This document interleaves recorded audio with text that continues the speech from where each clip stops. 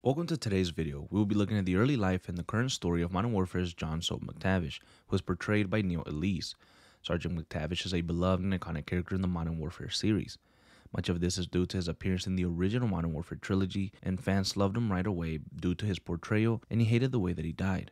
So when he reappeared for this new trilogy, it had a lot of fans excited to see what he would do this time around. Now I'm working on this video due to popular demand. I really enjoy working on the Story So Far series, and we have covered in great detail the current Modern Warfare storyline and the Black Ops Cold War storyline. So in an effort to avoid repeating the same story over and over again, I wanted to look a little deeper into the characters themselves, and today we look at John MacTavish. The main purpose is to look at his early life and career to better understand where he comes from, and to get to know some of our favorite characters better. We will briefly cover the events of the game from the Sergeant's point of view. Thank you so much for joining me, and welcome to the early life and the story of John Soap MacTavish. John Soap MacTavish is believed to have been born in the year 1996 or just a little before that. His birthplace is Scotland, United Kingdom, and as a kid growing up, he never thought about the military career. He grew up a football fan and enjoyed playing goalkeeper. However, his cousin, who was a member of the 23rd Regiment in the Special Air Service, invited him to see how life was as a member of the British Army. Soap was immediately intrigued, and after the initial visit to the base, he began to see his cousin more often. His love for the British Army grew, and by the time he was 16, he began to lie about his age to try and join up sooner. However, he wasn't successful as he kept being caught. 2 years later, Soap finally turned 18, and he joined the official selection for the 22nd Regiment, which was an elite squadron that specialized in covert reconnaissance, counterterrorism, and hostage rescues. Sometime after joining in 2014, MacTavish was training in Herefordshire, and he was being evaluated by Captain John Price, who recognized the Scotland native's natural skills, exceptional proficiency, and relentless dedication. Captain Price began to push MacTavish to make him the best trainee he could be. John MacTavish would also be trained as a sniper and demolitions expert. His remarkable speed and accuracy in room clearance and urban warfare earned him the legendary nickname Soap. When selection came, MacTavish passed with the highest possible marks on all three phases of the course. He would only come a few seconds behind the record holder, Kyle Garrick. Soap became the youngest candidate to pass the Special Air Service selection in the history of the British Army. Soap was finally on the field, and his first mission was alongside his former evaluator. He was a part of Captain Price Bravo, where they were traveling to the Beirut Strait to secure a cargo manifest for potential WMDs. Soap retrieved the manifest, but the vessel was scuttled by Russian aircrafts, forcing them to pull out. However, Soap was the last to exfil, and he almost fell to his death, but the captain was there to pull him to safety. After this, Soap felt indebted to Price, and Soap would continue to carry out covert and overt operations worldwide. Sometime later, Soap would receive a Gallantry Medal, the Victoria Cross, and the Conspicuous Gallantry Cross. After an operation in Urzikstan during which his patrol was attacked by Al-Qatala, the patrol's heavy machine gun malfunctioned. Soap would strip the weapon and reassemble it before firing 150 shots, recocking the gun for every round. Soap claimed that any and all of his comrades would have done the same thing, but in 2016, Soap ran into some trouble and almost faced disciplinary action for punching a military police officer, knocking him out cold and locking him in his own vehicle. No charges were filed to avoid embarrassment for the military officer. 3 years after Soap's incident, in early 2019, Sergeant MacTavish was deployed to Verdansk, Kastovia alongside Captain Price and other Special Air Service operatives. Their target? To stop Vladimir Makarov and his crew from terrorizing the stadium in Verdansk. Soap and Captain Price captured Makarov. They transported him to a helicopter where Simon Ghost Riley and General Herschel Shepard were waiting for them. The team here realized that Makarov's real target was the airport, which exploded shortly after. Soap became enraged with this and attempted to kill Makarov. However, Captain Price stopped him from doing so. Fucking son of a bitch! I'll blow your fucking brains out, bro, if you hear me. I swear to God, I'll do it. Do it, come on. You shut your mouth! Let me finish him. John, we have him. He's in custody. He's not going anywhere. Stand down, Sergeant.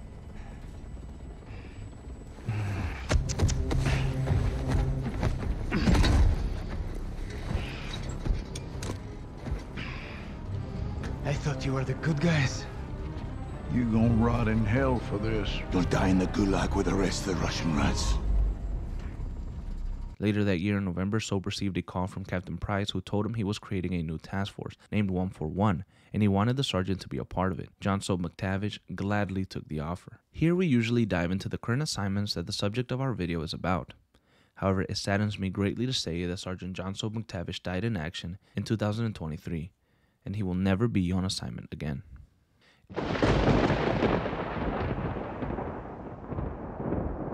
In October 2022, Soap met with Lieutenant Ghost and was tasked with apprehending Hassan Ziani, who had declared war on the U.S. for the death of General Ghurbani. Alongside a squad of Marines, they boarded a helicopter and landed in a field in Al Mazrah.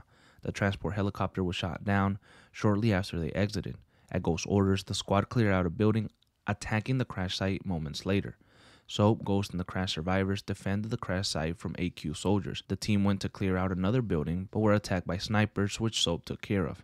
After clearing the final building, there was no trace of Hassan. However, they did find a missile container carrying American ballistic missiles. What the fuck is this? It's all in English. Steaming Jesus. Ballistic missiles. It's a mobile launcher. This'll go 1,000 miles. Yeah, at least. How the hell did Iran get their hands on this? 7-6. Get us through to Laswell. Roger, stand by. Bravo 7-6 Charlie to Watcher 1. How copy? This is Watcher 1. Send traffic. Laswell, this is Ghost. We got something. Tell me you found Hassan. Ghost. Take a look at this. Sometime later, Intel suggested that Hassan had escaped into Las Almas, Mexico, with the help of the local cartel. Soap and Ghost met up with Colonel Alejandro Vargas and his team, Los Vaqueros. Here, Soap got a taste of life in a small town in Mexico, which he had a lot of worries about after he saw small children almost being groomed by the cartel.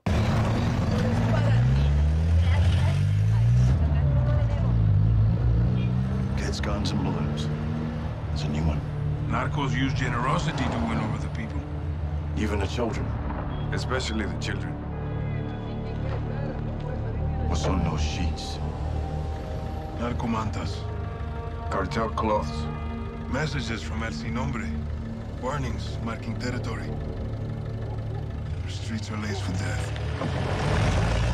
Who's Sin Nombre? El Sin Nombre. The nameless. The leader of the Las Almas cartel. Where can we find him? You can't. No one knows who he is. But he is everywhere. And this is a challenge.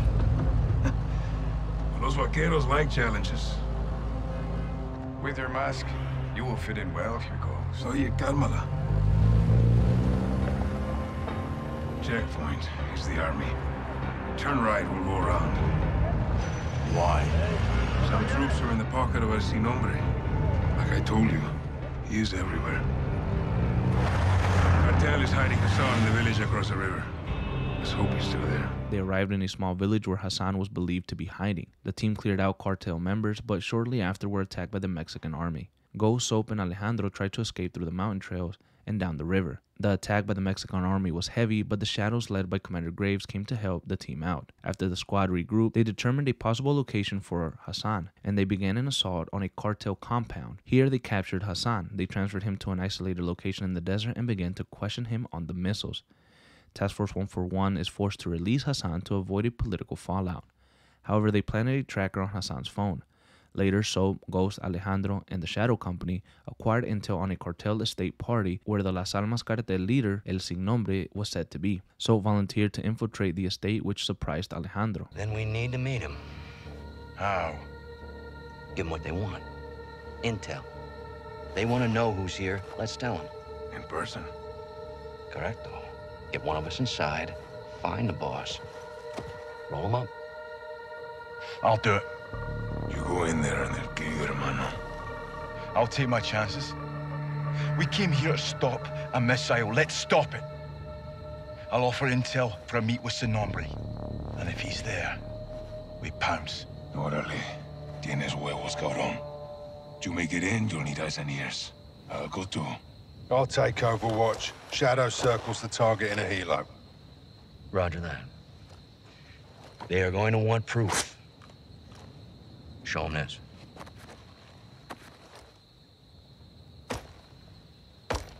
Call me when you need me. All right, let's gear up and get after it. Soap heads to the front gate of the estate where he claimed to have information. He is later interrogated by El Sin Nombre enforcers Diego Salgado and Valeria Garza. After this, they send Soap upstairs where an undercover Alejandro was waiting for him. Soap and Alejandro capture Valeria Garza after discovering that she is the infamous El Sin Nombre. They take her to Alejandro's Fuerzas Especiales headquarters. Valeria informed Task Force 141 that the missile was on an oil rig in the ocean. This led to Graves and his shadow company infiltrating the oil rig and finding the missiles. They were joined by Alejandro, Ghost, and Soap. After clearing the oil rig, Soap and Graves found the missile controls. With instructions by Commander Graves, Soap managed to make the missile hit the oil rig instead, which was a win for the team. Look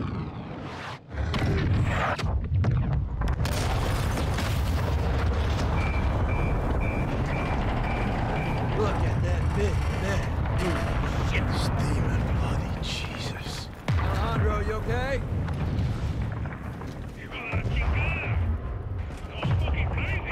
You safe? Affirmative. You? We're good here, hermano. Gold Eagle Actual Shadow 1. Good hit. Good hit. Missile and rig destroyed. Copy that, Shadow 1. Good work. Now get off that X and go home. So, Ghost, thanks for a job well done. Roger that, Actual. We're RTB, men.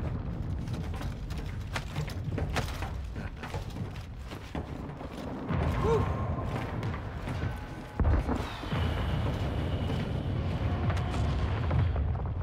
However, when Soap and the others returned to the Fuerzas Especiales headquarters, Graves announced that they were no longer needed and that the Shadows were taking over the base on the orders of General Herschel Shepard. This put Soap on edge, who looked over at Ghost. Now they had their guard up. Alejandro got angry when Graves announced that his vaqueros had been detained, and a firefight broke out. Graves, what the fuck?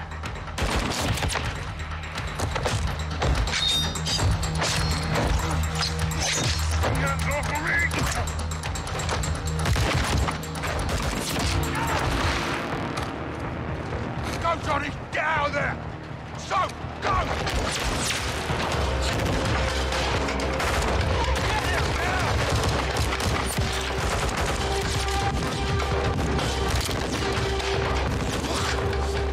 Soap was shot in the arm and made a run for it into the town of Las Almas on Ghost's orders, while Alejandro was himself detained and Ghost seemingly escaped. Soap is bleeding from his gunshot wound and is completely alone. However, Ghost reaches out to Soap via the radio and tells him to meet him at the church. Lieutenant Ghost begins to guide the sergeant through the shadow troops that are looking for him in the town of Las Almas. Soap reunites with Ghost and they make an escape to Alejandro's safe house. Here they meet with Alejandro's second-in-command, Rodolfo Parra, and form a plan to break into the prison where Los Vaqueros and Alejandro are being held. What if I needed to know?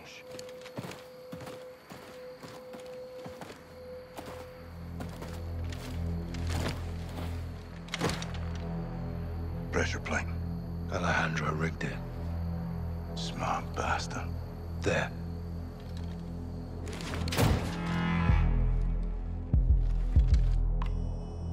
Don't move. ¿Quién está ahí? Rodolfo. Soap. Ghost. You're alive. Affirmative. Good to see you, amigos. Igual, amigo. Nice throw. Where were you guys? On the run. I was on the run. Ghost waited for me. Of course, no? No. Yes. We're a team. All of us. This happened on my watch, and I'll need help to fix it. No one fights alone. Why did Graves turn? We don't know. Las Almas can corrupt anyone. Not us. For now, General Shepard, Laswell, and anyone else outside this room is considered a hostile. With one exception. Alejandro? We need him back. Ben? Graves is holding him here. His own personal black site prison. My team is locked in there, too. How do we get him back? By breaking in. And that's why I love the Ghost. It's gonna take more than this.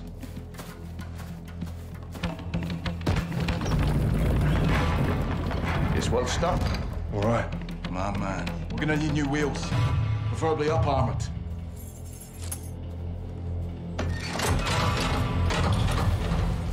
Alejandro thought of everything. Yeah, he did. Let's go get him.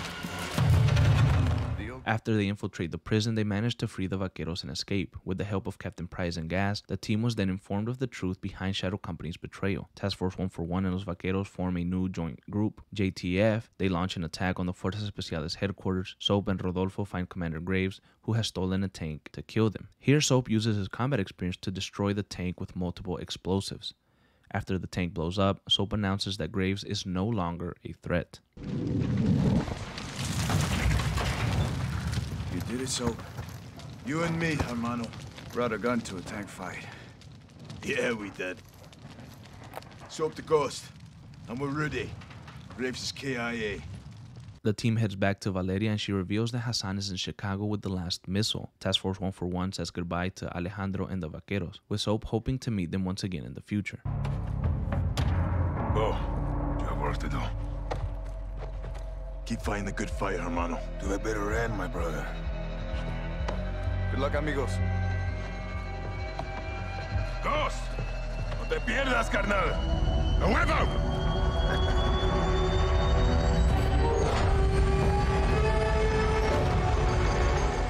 Task Force 141 now heads to Chicago to finally stop Hassan. So Price and Gas infiltrate the building where Hassan is located, while Ghost provides overwatch. However, they are too late and the missile that Hassan had launched is headed towards Washington. When the team catch up to Hassan, they are overwhelmed by his forces, and Captain Price is shot. Gas pulls him to safety, and then Soap and Gas make their way to find Hassan to get the missile controls.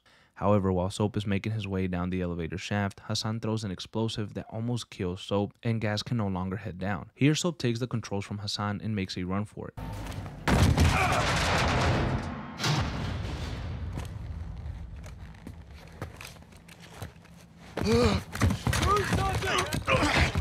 He then hides from Hassan and the Alcatala forces, and with Laswell's help, Soap is able to stop the missiles. But Hassan grabs a hold of Soap and almost executes him before Ghost saves him by killing him from afar. We're not attacking. We are invading.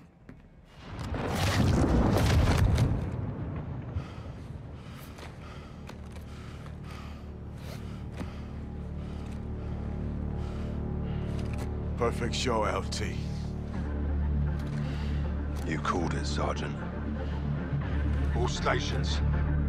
Hassan's down. Enemy KIA.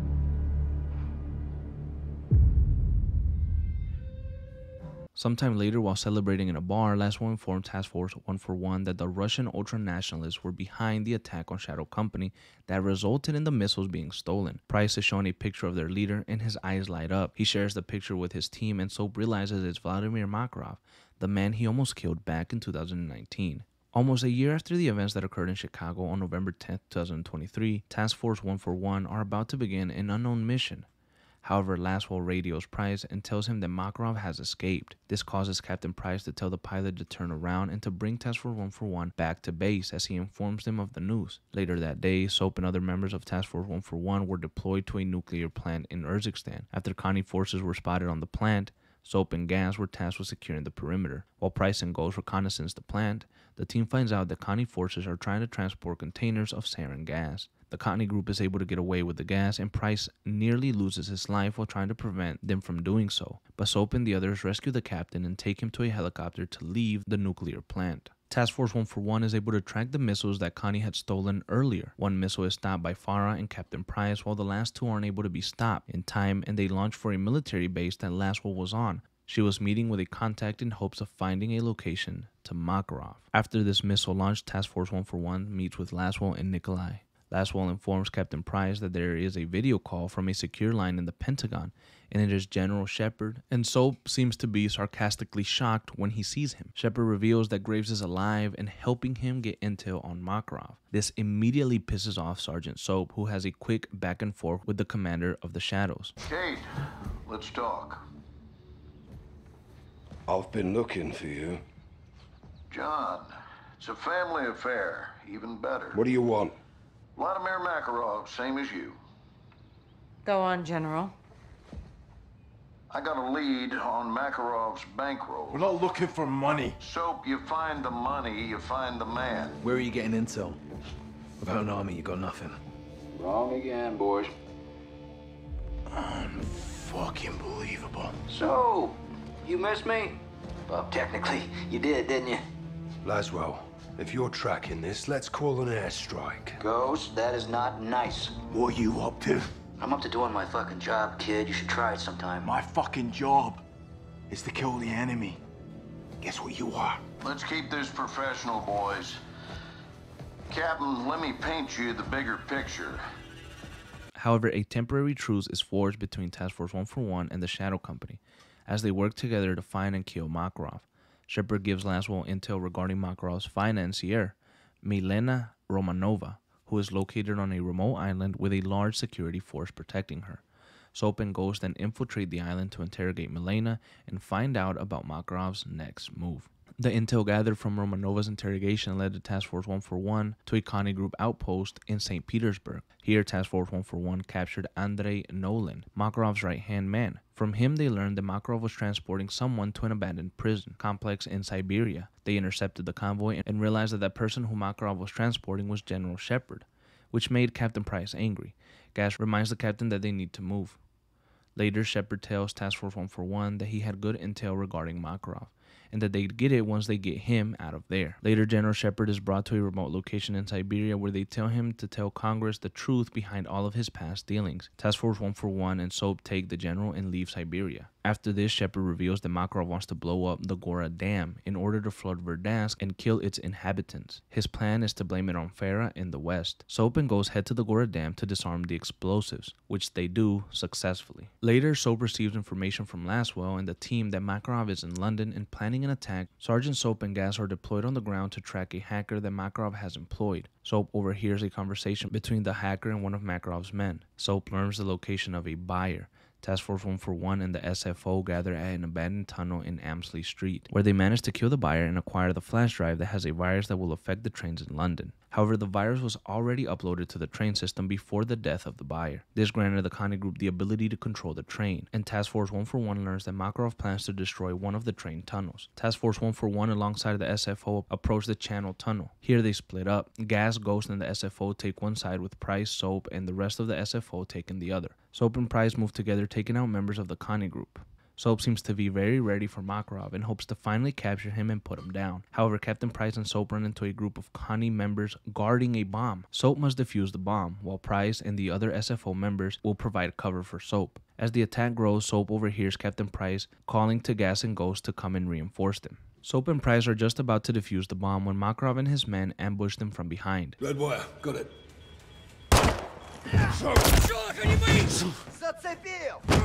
Take this to hell with you, Captain. Never bury your enemies alive.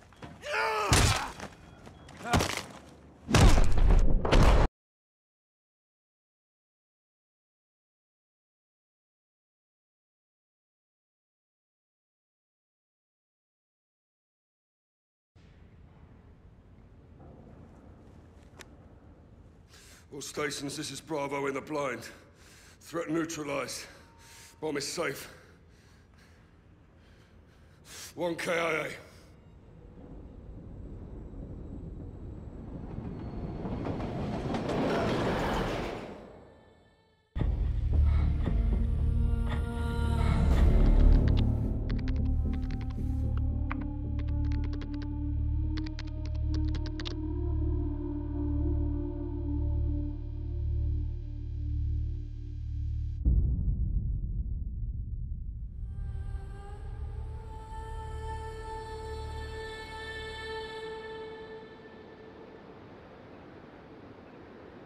He was the best of us. The toughest. He'd have fought the world barehanded.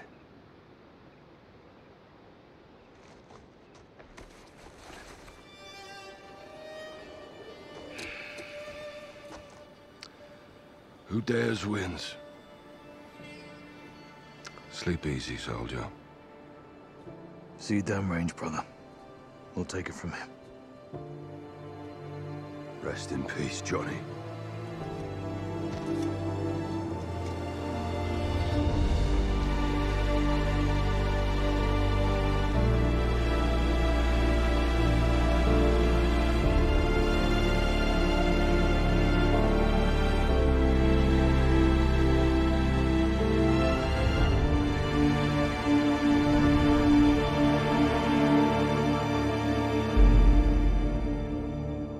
That is the complete story and early life of Sergeant John Soap MacTavish. Soap was one of my favorite characters this time around, and I really like this take on the character. But I think he suffered greatly with the creation of Modern Warfare 3 as a whole. There were glimpses of greatness from him, but Modern Warfare 3 was so bad that he died too fast and too quickly, and I think they blew it.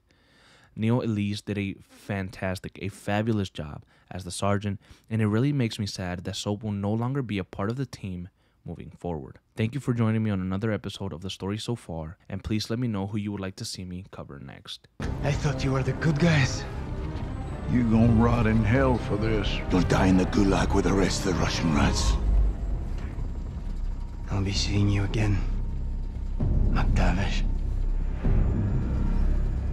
I promise.